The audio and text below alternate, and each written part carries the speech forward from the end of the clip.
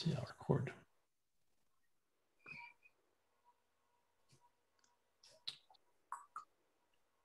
Let me pull up my.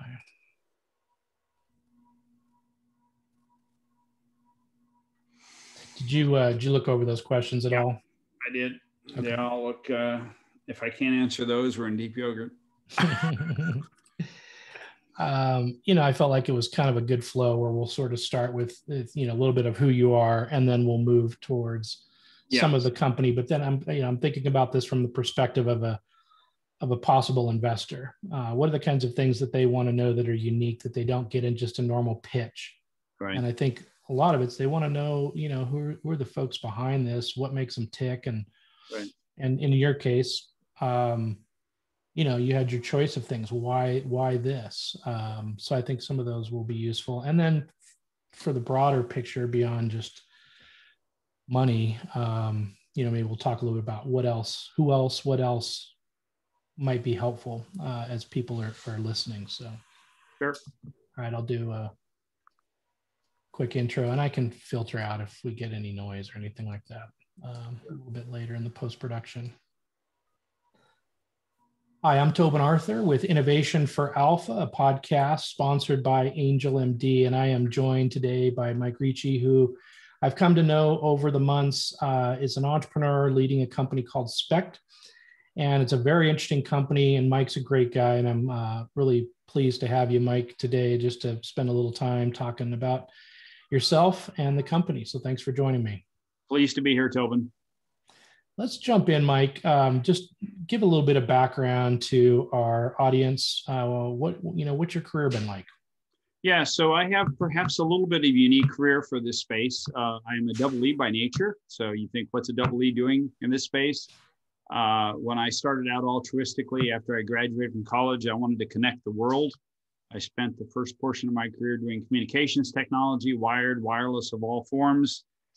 Sold one of my companies, migrated into senior management roles, was CEO of a company that I sold a little over a decade or so ago. And when I did that, I stood back and said, what do I want to do next? I wanted to sort of make a career change. And I looked at a lot of different segments, and I realized that while I was excited, I'd connected the world. I looked at what's being connected, a lot of social media, a lot of other things that smart devices are being used for. And I said, hey, maybe there's a better use of all these platforms now that half the planet's connected. And so I went into specifically digital health and mobile health, and started a company early on with a friend who was a doctor. I have quite a few friends. A brother is a doctor, so medical space made a lot of sense.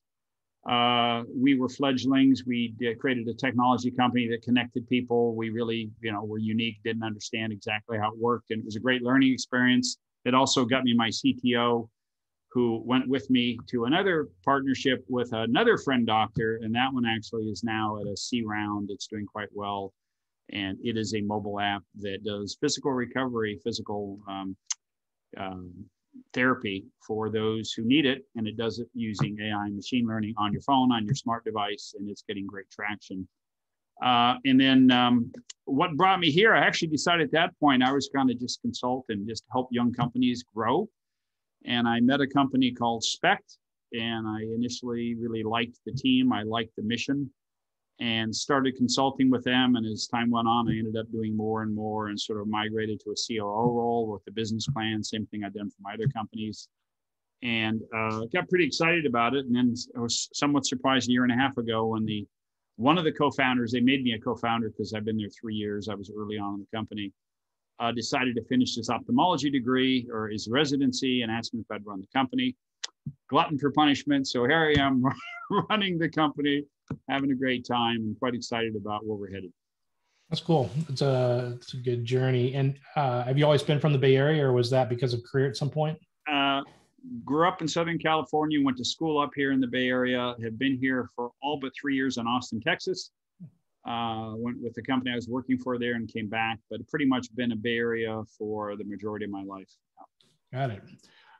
Maybe just give a little semblance of your, hobbies, family, kind of stuff outside of work. What are your interests besides what you're working on? Sure. So got a family of 4, which is huge these days. Didn't seem like that when I had them. And my hobbies, I am an avid amateur swimmer. So I won't say I'm pro level, but I swim pretty regularly. I can, go in and do my workout. It's a good way to meditate and get your brain clear. I love amateur photography. I've done some trips to great places in the world and done, pictures. I know you can do a lot of it on an iPhone, but I still like carrying my lenses around and all that stuff. And then we had a lot of theater in our family, so I'm pretty much of a theater fan, hoping for that'll come back, more live theater than anything else. Very cool. So those are kind of my three things that I do in my spare time.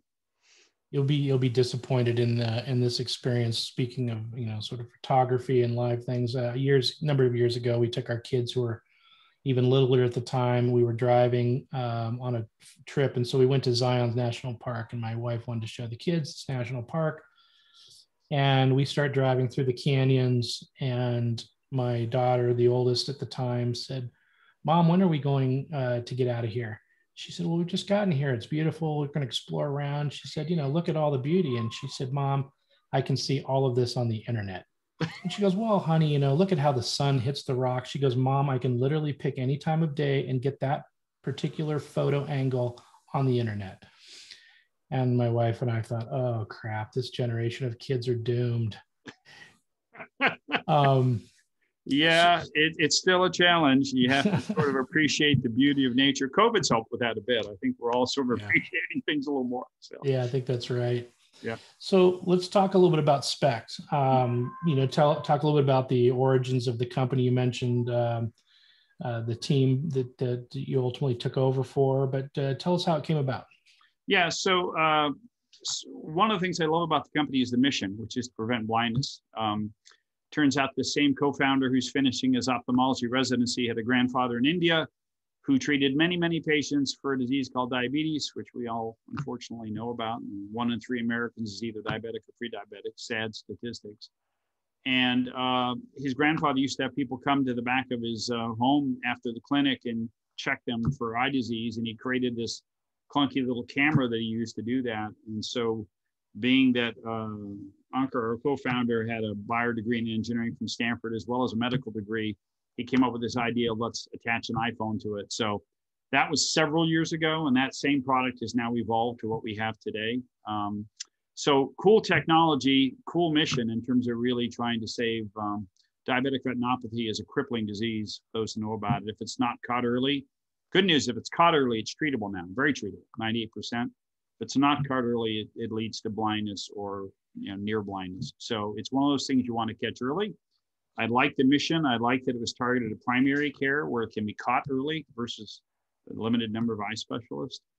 And I really like the fact that I think they had the right mission figured out in terms of how to do this to make it inexpensive, ubiquitous, easy to use, and workflow. One of the things I've learned in my 3 digital health star pros, it's all about clinical workflow. You've got to figure that out.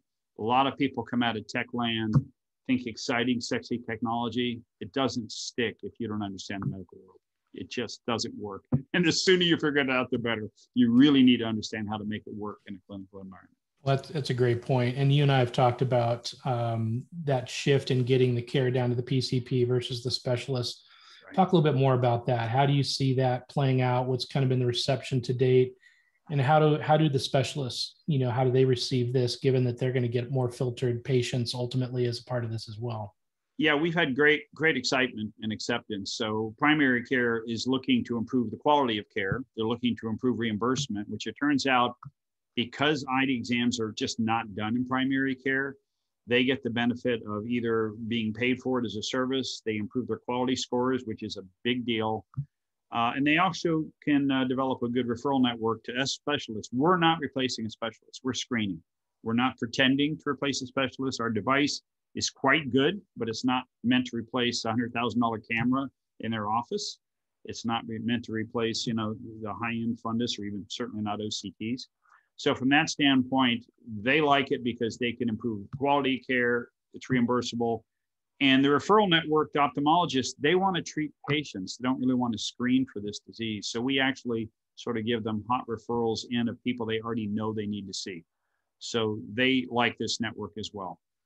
So walk us through how this plays out in the PCP's office in terms of, does this become part of a standard exam, this diagnostic, or are there indicators that would get them to to test this, and then maybe go the one step further in terms of how are you envisioning building out that PCP network? Yeah, so it would fit in a standard exam. Matter of fact, I think the beauty of our technology, and once again, it's an iPhone with a lens, and we're a software company more than a hardware company. We actually license the hardware with the software, so you just pay a monthly fee and you get used to the device. The beauty of it is it's very easy to use, and so it's designed for the same person who takes your blood pressure. We sort of coin it the stethoscope for the eye. It's meant to be quite easy to use, takes maybe 15 minutes of training by an untrained person, like once again, somebody would take your blood pressure. We do all of it, basically turnkey. So we actually have in the cloud somebody who's communicating with them with the device, capturing the images, and sending a report back, all done by us. So virtually from the primary care physician, usually the doctor doesn't see this at all. It's usually their staff who does it. And once again, it's done at the same time you would take stats. So very easy to do. Takes about a minute to do an exam, maybe up to 2. We just make it really lightweight, and it just fits into the flow. And then going forward, we are initially started by doing lots of smaller clinics just to prove efficacy and adoption, but we're now focused, as we were in the business plan, on larger scale enterprise. So we're focusing on large scale primary care clinics or networks or systems, healthcare systems, where they can use this as part of an overall structure. What, as you've gone out and been testing this with, as you said, the smaller clinics, et cetera, what have been some of the things you've learned? What's worked, what hasn't worked so far, and maybe, caused you to modify what you were thinking about, if anything? Yeah, it's interesting. One of the things I keep relearning, but I walked in knowing this, is after my 2 of these startups, once again, it's all about empathy and understanding every little potential speed bump along the way, of really listening to understand how it works within the clinic and making sure you really, because the doctor may love it, but if the person who's doing the test thinks it's awkward, it'll not get adopted. It absolutely, the way it works, and they will listen to their staff because they need their staff. So we've learned to fine tune it. One of the key learnings came about from COVID, and that is we were launching right around when COVID hit with the idea of being in clinic, and guess what? No more in clinic. And so our largest customer actually is at home. They're a large scale national network. And we had envisioned in clinic that we'd say, okay, tell us who you're going to screen tomorrow, because you have all your appointments set up, and we'll sort of prep for it since we do all of it kind of on our end. And they said, well, we just don't know. We just go out and we screen. And so we became rogue, as we say. We can just screen whenever. We have people on call. We have a way of knowing it. We say, we'll cover these hours. Whenever you need to do screening, we'll do it. And it's worked. And it was actually great because it was probably the most challenging environment. Plus these at-home networks, a lot of them are in very challenging areas with demographics where patients don't get regular health care. And so they are really tough patient population. So we've also had to deal with that in terms of just making sure that everything we do works in that population as well. And I'm proud to say right now we're getting north of 95% of the time we take a screening, we get a screening, which is unheard of in terms of anyone who's trying to do this. So I think we're quite unique in that space. Cool. You mentioned a few minutes ago the process on the back end. So as the diagnostics happen, talk a little bit about the process, how much intervention, hand-holding is there on your team's end versus the system doing the work? So today, you would call human in the loop. We have what's called a navigator. You can call it a Spect specialist, who actually knows ahead of time because they get a signal, they log on, and they communicate with the person doing the exam. Once again, usually it's the first time because it's kind of muscle memory. You're really just pointing a light in the eye. The person doing the exam sees nothing on the device, so they don't know anything other than just pointing in the right direction. We capture it, we see the images, we do everything. That same person will actually capture the images when they see they've got it in the right place, and then send it to our staff of eye specialists to grade it. They have AI assist, so it'll take a minute or so to grade.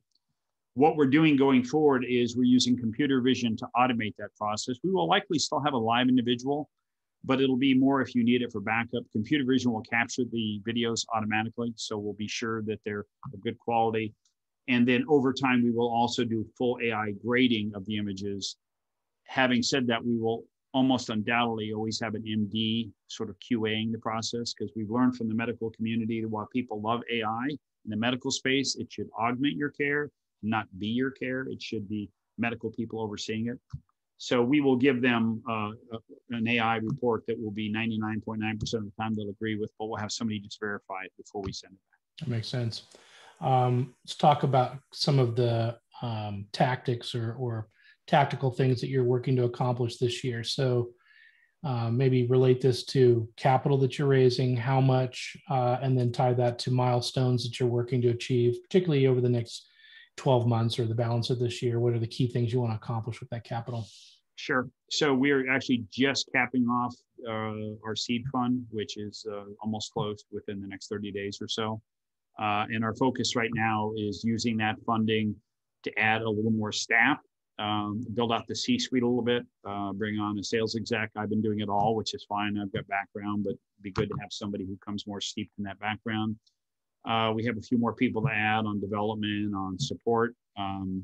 So it'll be sort of building that out. The other key objective for the year is close a few more what I call logo accounts, which are accounts that, like the one we have, which I'm not sure I have the ability to do a press release on this podcast for, but it's a tier 1 account that has a very large backer and a #1 tier 1 payer. Close a few more of those just to prove the scalability of the product. We will work on sort of the cost reduction methodology. I mentioned the computer vision piece, which is actually already in progress. More just drive unit economics down, because while we have this pretty well nailed now, over time, we're going to want to get the human element smaller just to drive unit economics. And then what we'll focus on later this year, pending market, is a Series A raise to really scale things up to the next level. And that'll be pending on market conditions and where things are with COVID, which are hopefully heading in the right direction. Right. So on the balance of this seed round, and then obviously this can shift a little bit, like how much is left in the seed? Can you oversubscribe? And then relate that to what you're thinking about later in the year. Yeah, we're open to a little oversubscription. We're actually already a little bit over what we originally planned to do on the seed, but we're open to a little more. We're willing to do that now just to add a little bit more fuel. So we're hopefully very close to that. We've gotten some really top tier, and we've also had original investors come back. And we were a Y Combinator company back in 2017.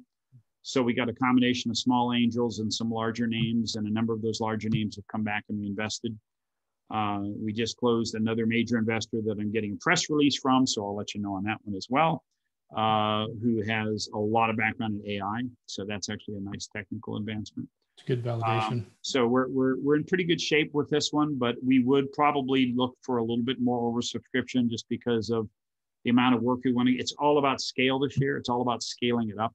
And so I want to make sure that I'm funding the company properly and not starving in any way. We've been a pretty frugal startup up to now, and now's the time to hit the accelerator. Yeah, makes sense. Why don't we just talk a little bit about two things to kind of wrap this up technically or tactically. So we recently did a readiness evaluation, as we're calling them, but we had the Angel MD Expert Network. Typically about 2/3 of the participants in these evaluations are physicians. And then afterwards, we look at what kinds of insights. Were there any things that came out of that evaluation that not necessarily were surprising, but things that might be actionable or help you either tactically or even just in the way you present the story? Absolutely. Very valuable tool. We had the benefit of having a dozen or so clinical and other experts look at the material. And the key message, if I were to bring it up a level, is just messaging. So there were quite a few things we just realized we can be a little crisper on, even value prop things about the value. You asked about the value to the eye specialist, to the ophthalmologist, making that clear. Making clear how we're differentiated, because we had a number of people who said, oh, well, can anybody do this? Well, truthfully, there's no product out there like ours that combines something that's easy, low cost, and high quality that guarantees the kind of results we're getting. People are trying to attack it from a hardware side where they're using very expensive portable equipment that really doesn't work well. Maybe half the time you get a successful screening. People are attacking it purely from the software side on AI, but they don't have any hardware, so you have to buy an expensive camera. No primary care clinic is going to buy an expensive camera. They don't have capital, they don't have people. So you really need to kind of understand that market. So some of that messaging that came back was really useful because even though we knew it, we clearly hadn't made it clear enough in our messaging. So there were a couple areas I think that we thought we needed to maybe brush up a little bit more on, just making it clear on the business plan, how it works, how it scales. But to me, it was more about the messaging component. Good. Well, and I think that, for all of us, we tend to hear our own message a lot. So sometimes it's useful to get that right. little bit of objective. So if you fast forward, one thing I think investors, first of all, appreciate the thoughtfulness around the company and the depth that's been applied, your experience and background and the mission of this business. If you fast forward 5 years, and look back on this, what does success look like? What will you have hoped to have accomplished, for yourself, the founding and managing team, the shareholders, however you might think about that? What's the goal here, both personally as well as for the business? Yeah, I have actually, it's kind of multifaceted. As I said at the beginning of the call, I personally wanted to sort of bring some of my learnings to the team as well. It tends to be a very bright, talented, but younger team, very skilled, very good at what they do, very committed to what they do. And so some of the learnings of how we work as a team and how I can sort of mentor the team has been very fulfilling. Just looking at the mission of the company, I haven't talked at all on this call about sort of the longer term vision, but right now there's a great opportunity in doing eye screening, not only in terms of, preventing blindness, but it's a good and very profitable segment. But as we capture this data, and particularly because we're doing it in a unique way with video clips, we're capturing vast amount of data. And it turns out the retina is actually being pretty well researched as a biomarker for a number of other diseases. It's a fascinating structure, I would argue, behind the brain in terms of fascination of the human body. It's really just an incredible organ. And the fact that you can gather that data will make the data we're gathering extremely valuable. So I think longer term, the company has great potential that way. To me, to be able to look back on that and say we created a company that had a philanthropic mission of preventing blindness, which is, I threw out the number of 1 in 3 Americans. There's 400 million diabetics in the world. This problem is not getting better. So we can have a huge impact on the health of the planet, basically. And at the same time, we can create what I think is a very exciting business plan. And when this data gets captured, I think the value of this retina data can help with numerous other disease states, pharma, the payer side, in terms of really creating insights into how we can cure other diseases. So I think it's a very exciting story that has tremendous upside on the business aspect and tremendous upside in terms of what we can do kind of to help the planet. That's and the cool. people on the planet. What if folks wanted to learn more about the company? Is there a website? Where would you direct them? Yes, there is a website that I will tell you up front is fairly stealth. We are building it out. We're going to do some press release as soon as we close some of the seed, but it's called GetSpect, GetSpect.com. So www.getspect.com. Spect like spectacles. You'll see that website is not, once again, it's fairly shallow and stealthy, but anyone who wants to reach out to me directly, and I'm assuming, Tobin, we can give him my email as a result of this as part of the link. Feel free to reach out to me directly, and I'd be delighted to have a call with you, probably a Zoom call for now until we can meet in person pretty soon, and just tell you more about the company, what we're doing, the mission for the company, whether you're an investor or whether you're just somebody interested in what we're doing. We'll put a link to the website, and then as these new announcements are ready, we'll update the show notes to include those links to make it easy for people. In addition to capital, what kinds of folks that might be listening to this could be helpful? Are there other things that you would need introductions to, or that could help facilitate expediency? Yeah, so certainly if this goes out to the Angel MD network, which you're part of, any introductions you have relative to opportunities, always welcome. We find a lot of our best opportunities come from our clinical advisors. We actually have about 40 in the company now that are advising the company. So anyone in this network that knows of leads that we can go speak to would be very valuable. Anyone who can forward talent our way. The talent we'll be looking for, once again, sales, which I'm actually just embarking on that search right now. And then anyone who comes with more software probably isn't as good a fit, but we already have leads on that as well in terms of just building out the technology. You know, one last thing it made me think of as you think about leads. So who ultimately, as this company matures, who ultimately would be a good buyer for this company to take it to the next level? Do you have any thoughts on that? Yeah, I have thoughts. It could go one of several ways. It could go all the way from a pure tech giant like an Apple or somebody else who's getting, as you know, very deep in healthcare. The whole purpose of the watch is healthcare, right? So an Apple, hell, an Amazon, the way they're going. And I could also argue it could be a big pharma, because once again, the value of this data to pharma, you know, it's all data when it comes to pharmaceuticals in terms of their research. And I would argue one other segment could be the payer segment, not necessarily to buy it outright, but certainly to endorse it in terms of how it could be helpful in that segment. Because once again, the cost savings alone of avoiding these eye surgeries, it's huge. So. Love it. Well, Mike, is there anything else you can think of that you might want to share that I didn't ask? I think you've done a really good job. You know, we're excited to have the interest. We're excited to be part of the Angel MD network. It's already been very valuable to us in terms of the connections. I think just kind of blending the medical background with some pretty strong tech background we have as well gives the company really good backing. And once again, we have quite a few advisors. Those who think they might want to be an advisor to the company as well. Once again, we have quite a few, but we're always looking for more. Let us know as well. Great. Well, Mike, it's always a pleasure. We think very highly of you and Spect, two of our favorites, and the combination's even better. So thanks for taking some time today, just sharing a little bit, and we hope to continue to get the word out and get people to know a little bit more about the company and encourage people to lean in whatever area is of interest to them. So thanks again, and we'll follow up with the links and everything so that people can reach out. Thank you, Tobin. Always a pleasure. Okay, Mike, take care. Take care.